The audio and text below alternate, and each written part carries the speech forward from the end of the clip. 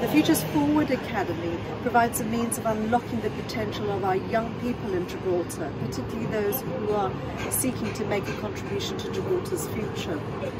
Of course, the programme was developed against the backdrop of the COVID-19 pandemic.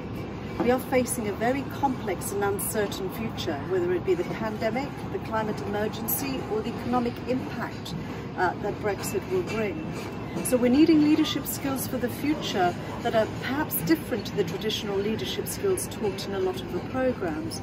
So we're trying to grow or build the capability of our future leaders by helping them experience a variety of scenarios and to embrace sustainability as a key organising principle for their plans and their actions going forward. We're very pleased that the Consumer Trust has kindly donated funding to make this academy possible. Tell us what sort of candidate you're looking for. Who would be ideal for this programme?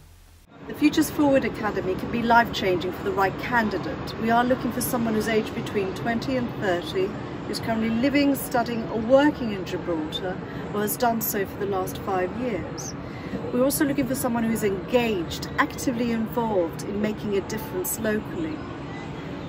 It's open to a diversity of profiles, so if you're working in the health industry, in the food industry, if you're engaged with a local police force, if you're a local teacher, there's a whole diversity of profiles that will find interest and benefit in what the Futures Forward Academy has to offer.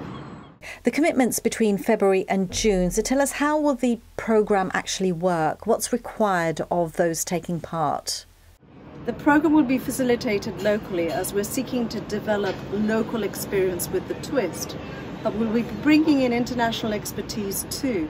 We have UN ambassadors and UN envoys, as well as inspirational speakers, other young people who've made a difference in their locality or in their regions, as well as sustainability leading thinkers and experts. This will help extend the networks of the participants, as well as assist them and mentor them going forward. We do think that in future offerings we will be able to offer an international visit to one of the UN agencies. Unfortunately, COVID-19 has not permitted that to happen this year. But we're quite excited about what the programme has to offer, and we invite anybody eligible to apply.